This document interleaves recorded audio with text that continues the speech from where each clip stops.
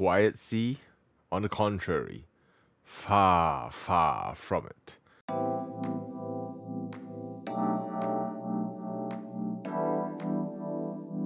Hello and thank you for clicking on this video where I'll be sharing my experience on the Rose Technics QuietSea. This is a single dynamic driver coming in at around $50. Before we dive deeper, I'd like to take this opportunity to thank Rose Technics for sending this unit in exchange for my honest feedback, but as always, all thoughts and opinions are my own and are not influenced by any party. If you've been enjoying my content, I'd hope you support the channel by hitting that like and subscribe button. That'll mean a lot and I do appreciate it. With that all out of the way, let's talk about accessories. Inside the box, you'll be greeted by the IEMs and also the carrying pouch.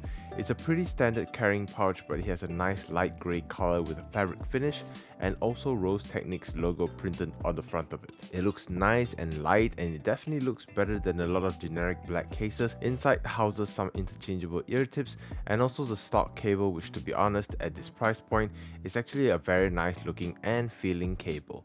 It has a fabric sleeve, but it also has some heft to it, but it still remains relatively lightweight.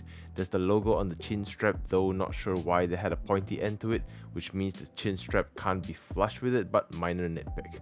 For this version, it ends in 4.4 termination and is also an MMCX connection. And this cable looks and feels a lot better than the stock cable from the Star City 5 Pro.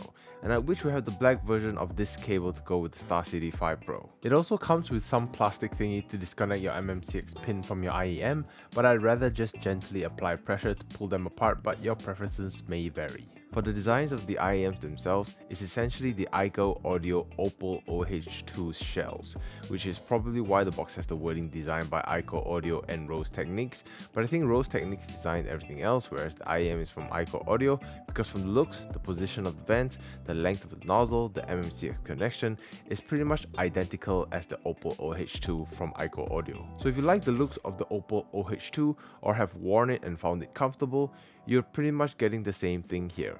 As a first time experience for me, it looks simple, sleek, nice gunmetal grey and a bit of translucency on the shell. As an overall, it's a simple but nice design, especially at this price point. Fit and comfort is a single DD IEM, so it's relatively small and compact. Honestly, no issues with fit from my ears, and despite the nozzle being a little long, it's still thin so it goes right into the ear, but for me personally, I'd have to do some ear tip swapping to get a good seal. For the sound of the QuietSea, from the name of this IEM, you'd be thinking relaxed, calm, smooth, just a presentation akin to the gentle waves of the sea, but it comes to you strong, and to some it might be a little aggressive, and that sums up the QuietSea in a nutshell. The mids to upper mids are quite energetic, which again attributes to giving vocals that open sound, the sharpness to trumpets, and that clarity to each note. It's powerful, but the S's and T's from the QuietSea might hurt some people, and the way QuietSea is bringing some of the details from the track is by pushing the presentation a bit forward,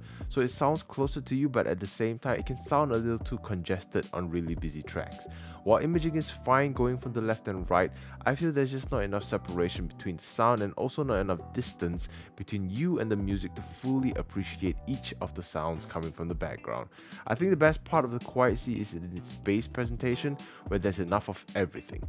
Good amount of punch and slam, very clean sounding bass presentation, not a lot of rumble coming through, but it sacrifices that for bass attack.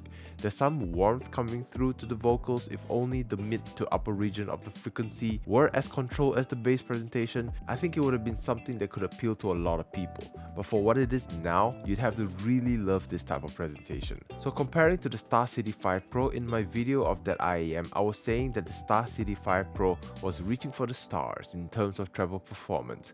QuietSea just went hold my beer and brought Star City 5 Pro back to earth and flew to the stars themselves. So if you listen to the Star City 5 Pro and thought not enough treble energy, in which I think you need to get your ears checked just in case, but if that's the case, then the QuietSea might be the IEM for you.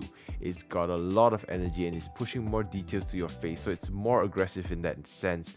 So if you're looking for a bit more space, some distance, but still retaining that bright sounding nature, then the Star City 5 Pro would be the better pick, and it's also my preferred pick between the two. So against everything else, I've already made my comparison with some other IEMs at this price category with the Star City 5 Pro video, so you can check that video out if you'd like to know more. But essentially, with the kind of tuning on the QuietSea is definitely an acquired taste, as there's a lot of balanced sounding IEMs at this price category. So the positive take from this is that the QuietSea is different from the rest, but I feel it's a little too aggressive in its presentation and it may not suit the general masses. However, your experiences may vary. So in summary, I think in an effort to separate the Rose Technics QuietSea from the rest of the pack, they attempted a tuning that they hoped might put them on the map, but I'm thinking they might have shot themselves in the foot in terms of the tuning of this sound, because I feel like the potential is there.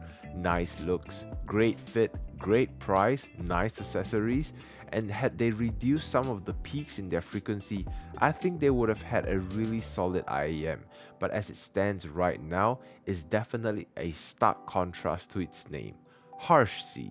That's a more accurate name, but I'm curious to know your thoughts. Do you own the QuietSea and what are your experiences like? Comment below and let me know, and as always, thank you to Rose Technics for this opportunity and to all of you for watching. Until the next experience, take care and happy listening.